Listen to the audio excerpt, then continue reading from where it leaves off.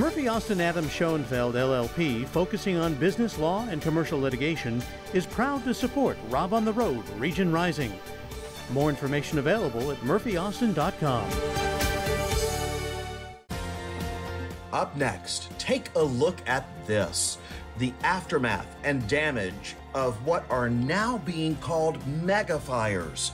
We'll discuss what a public-private partnership is doing to fight megafires before they begin, and hoping to help the forest of the future.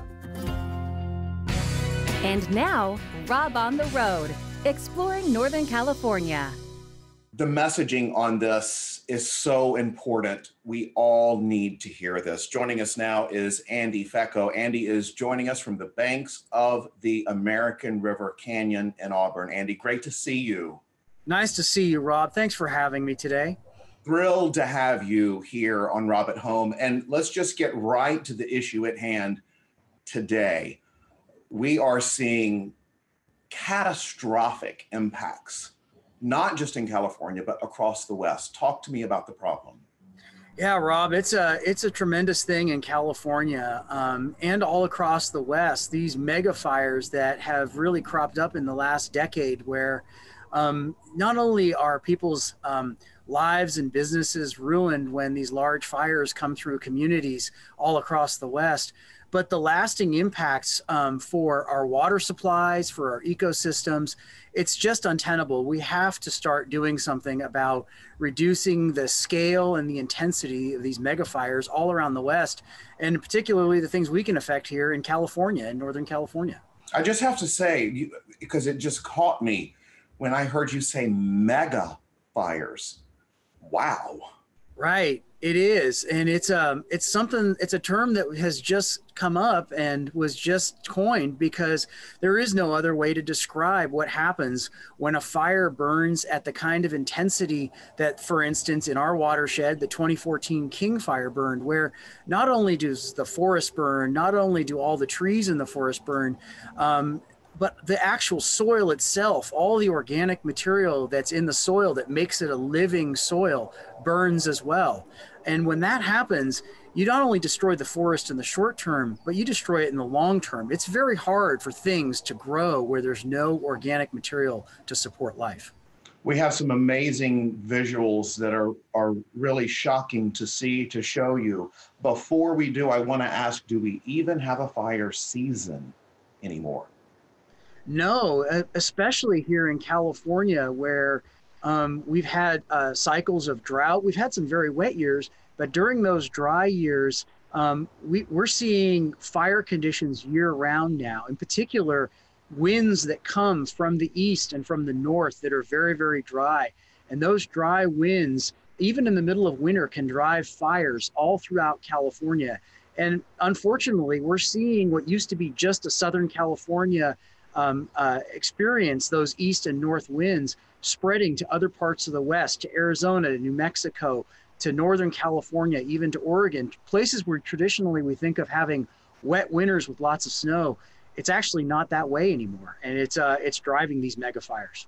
If you're a Californian, fires, floods, particularly the drought from 2013 to 2016, we have earthquakes. We know a lot about things that happen with nature, but the reason I wanted to do this is because you have some good news, some things that can be done.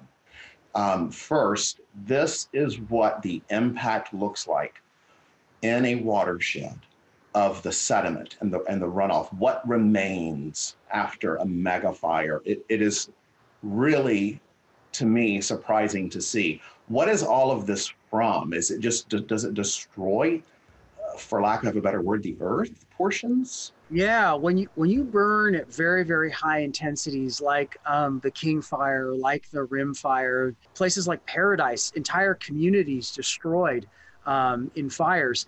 And what that means really is that when you burn at that kind of intensity, that when the soil burns and the trees burn all the way to the soil and the watershed burns all the way to streams like the Rubicon River or the Middle Fork American River, there is nothing to catch sediment. There's nothing to hold water. And so when rains do come in the winter, that water hits those slopes and it washes all of what's left of the soil down into our rivers.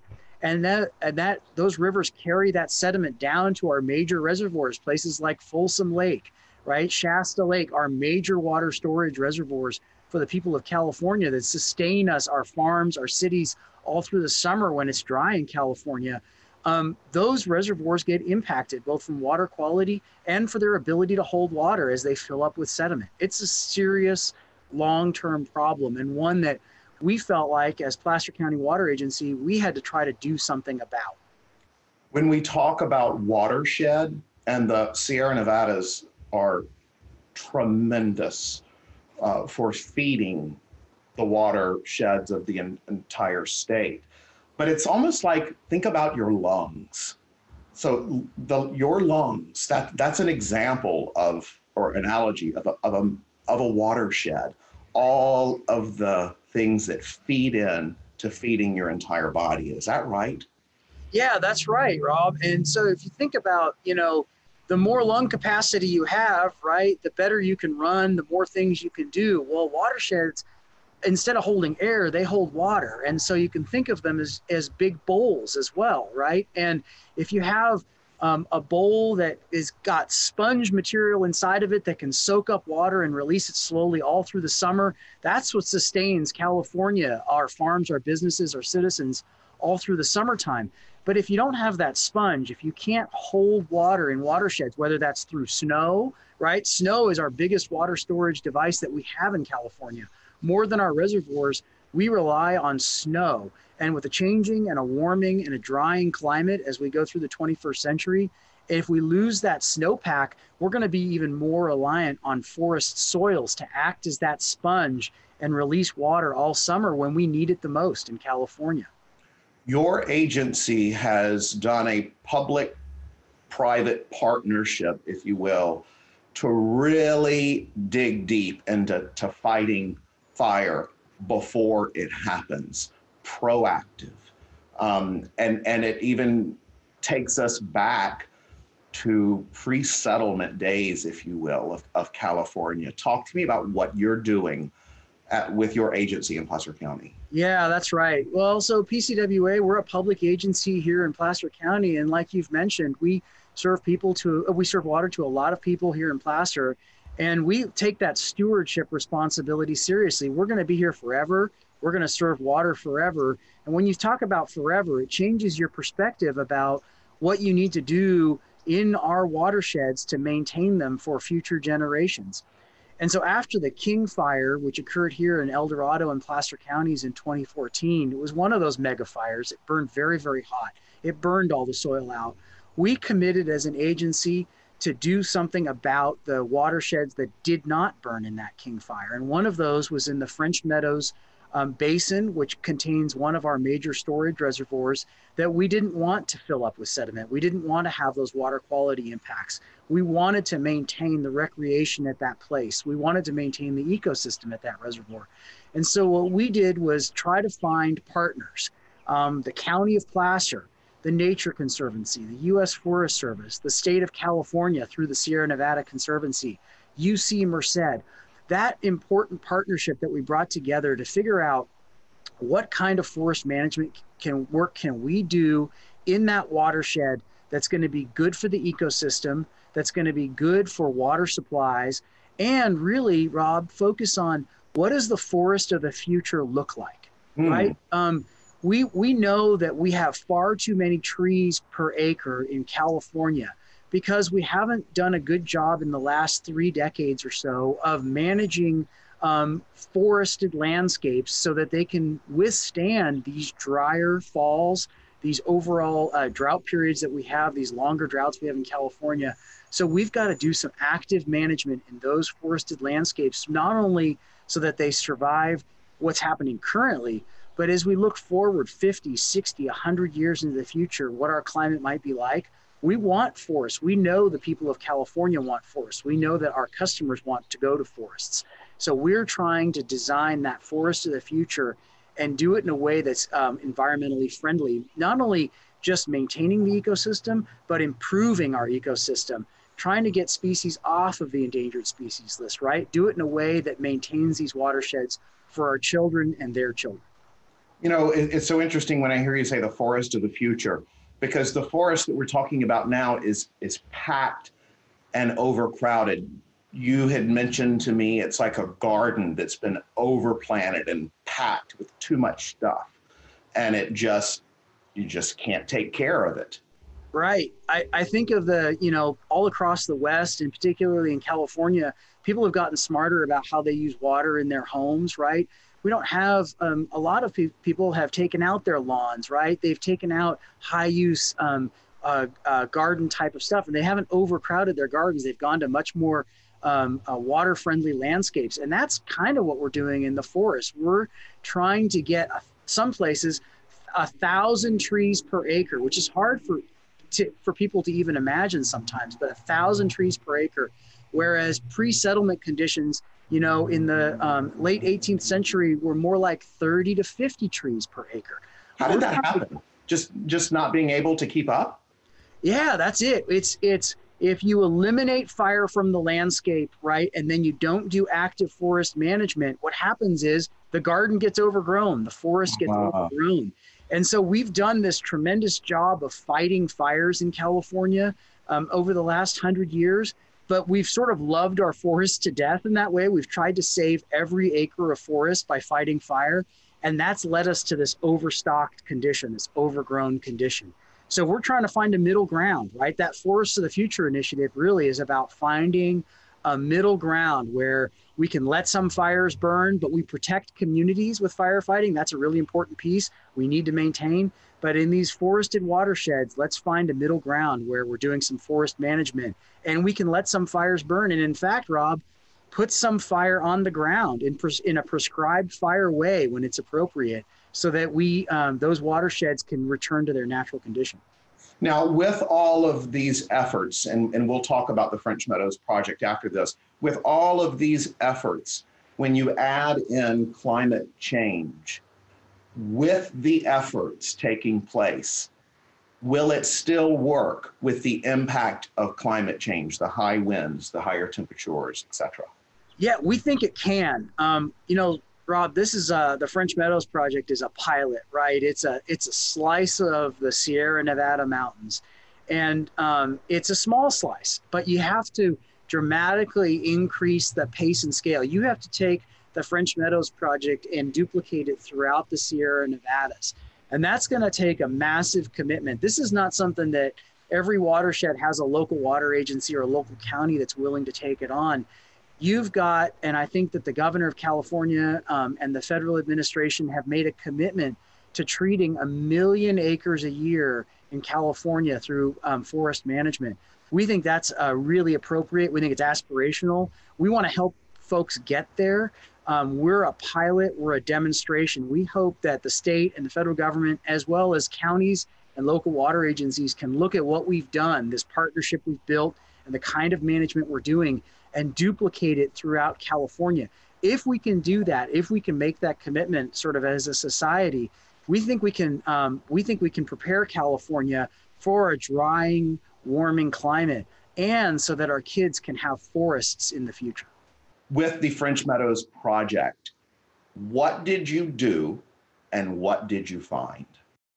Yeah, so when we looked at the French Meadows Reservoir watershed, there's about 30,000 acres of land surrounding that reservoir that effectively acts as that bowl I talked about earlier, right? So it's at about 5,200 feet in elevation, pretty close to where Lake Tahoe is. And so it gets this heavy snow load every winter, and then that snow melts in the spring and it fills our reservoir. It's a pretty simple system.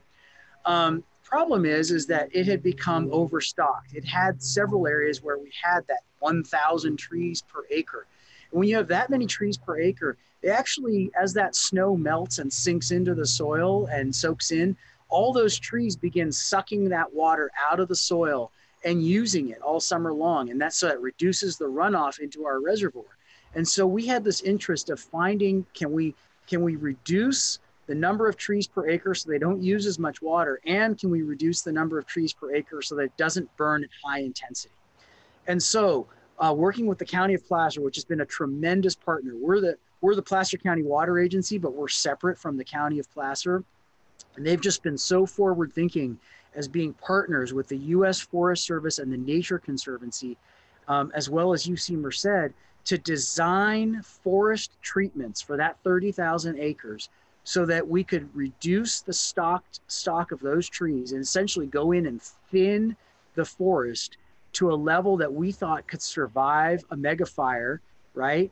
As well as produce water benefits to PCWA. And so that's a mix of hand thinning, literally crews out there with saws, thinning the forest so that, especially in areas that are sensitive for species, we wanted to use hand crews. And then we have some areas where we use mechanical thinning, more traditional forestry methods, right? So that's sort of the chainsaws and trucks, because it was so thick we had to get material out.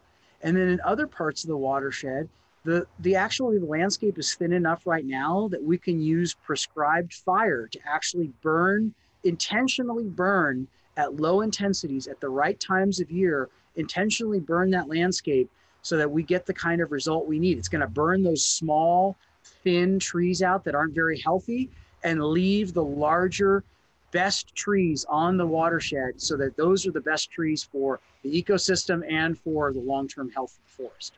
The commitment to doing this is going to take a long time, but the commitment seems to be there. And I'm talking about from lawmakers. Am I accurate with that? And does that encourage you?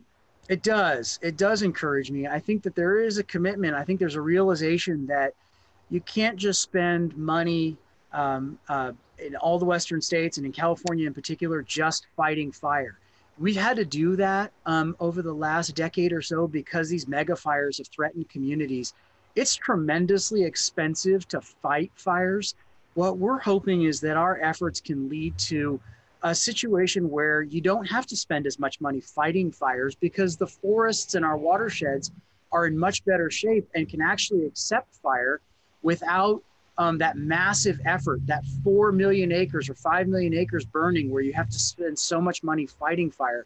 We want to spend that money on the front end before these mega fires start so that they're less intense. They don't threaten communities. They don't threaten our watersheds. They don't threaten the forest. Does that make sense, Rob? It makes tremendous sense. And I have to tell you, I find it fascinating that a water agency is tackling fire control. I just find that, so, I mean, of course it takes water to fight fire, right? But I'm talking about preventatively. I think that's just fascinating to me. Do you think that's fascinating? And was that what you thought you'd be doing when you entered this career? Yeah, no, it really wasn't. I think that it's so interesting because I talked to other water managers throughout the state, and I think everybody's starting to realize that this is a group effort. Water agencies take our source water, our water quality, our water quantity so seriously because we have that sense of stewardship, I think, all throughout California and the West, where we've got customers and we're going to be here forever. We want to grow food, right? We want to serve people's homes and businesses. And that stewardship responsibility, it just took these mega fires to really open our eyes to the fact that our stewardship responsibility can extend to these forested watersheds. Not only can it do that, it must do that. We have to be partners with our state and federal government in order to achieve these kinds of pre-fire projects. Is there something you would like to say that we can do?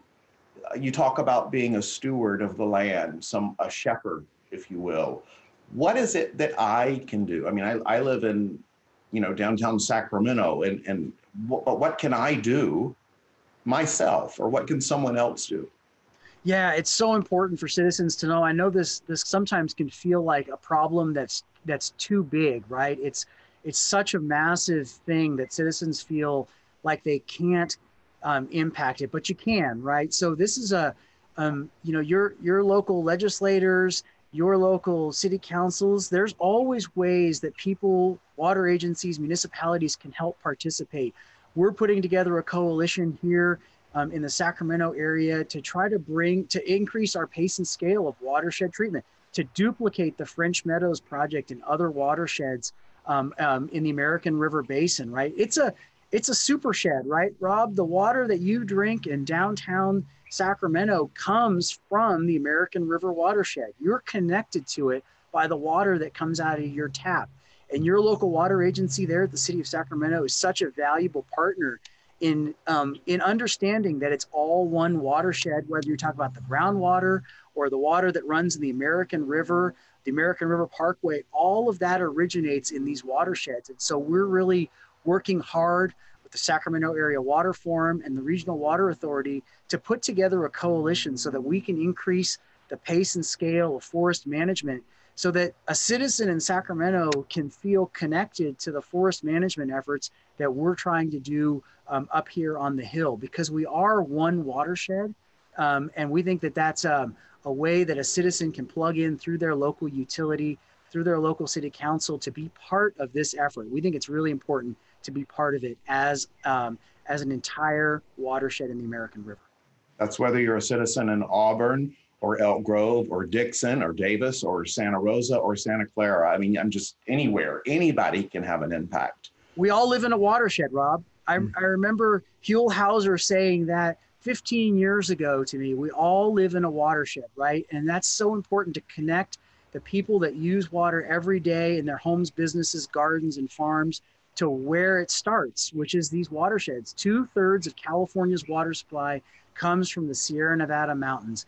We're trying our best to protect that 2/3 of California's water supply because it's so important to somebody living as far away from me as San Diego. All the way in San Diego, citizens drink water that comes from the American River watershed. We're trying to connect those people to their source water. You know, I have to tell you, I couldn't figure out, you know, visuals are very important to me in this program. And I couldn't figure out what the emotional disconnect between talking about fire and seeing the beauty where you are and behind you. And I just got it. It's because prevention works. Steps to take action to keep things from being done in the middle of an aftermath of a fire work. And when I see you next to the American River and that beautiful scenery, it reminds me that these mega fires and these horrible impacts from fires can be lessened if we can do these right things. That's right. That's right. And we're figuring it out, right? We don't have all the answers. We're figuring out how to live with this new climate reality that we're in right now. And I think that's why it's so important to have a partnership, right? That includes the federal government, that includes the state government, that includes the Nature Conservancy, really importantly, the County of Placer, one of our most important partners, but then also the universities, right? UC Merced has been such a tremendous asset for us because we have to figure out a way to do this all statewide, westwide, right? Nationwide. How do we live with our new climate? And how do we design a forest, right? That forest of the future, so our kids and their kids will have a place to go, have a place to recreate, because we are here forever. Let's figure this out. Let's figure it out together, and then let's get it done. If you had 1 minute or a minute and a half, and you knew it was your last minute and a half to make a powerful statement about what you know in your heart can happen and can be done, if it were your last pitch, what would it be? I would say this, Rob. We can manage our forests in California and throughout the West in a way that's going to allow us to not only survive a future climate, but thrive in that climate, that will protect communities up and down the West Coast, that will allow our citizens to drink pure water, that will allow us to produce clean, renewable hydroelectric energy from these watersheds, that will allow the ecosystems that live in, the species that live in and around these ecosystems to not only survive, but thrive. I think that's an important mission. I think it's a mission that every Californian, that every American can get behind. And I think we can do it. We know that active forest management works, and we know that it's better to do forest management than it is to try to clean up after a fire. And we know that it's cheaper in the long run and better for all Americans if we can have an ecosystem that's sustainable now and in the future. It's fantastic. You have taken that message that you just shared right there from your watershed all the way to Washington. Your congressional testimony has been phenomenal, your discussions with leaders, as well as here with me today. And I thank you so much. Rob, it's been such a pleasure. Thank you for having me today. And I really appreciate you sharing this story and sharing the watershed behind me. Hopefully we'll bring it into people's homes and they can see what we enjoy here in Placer County every day.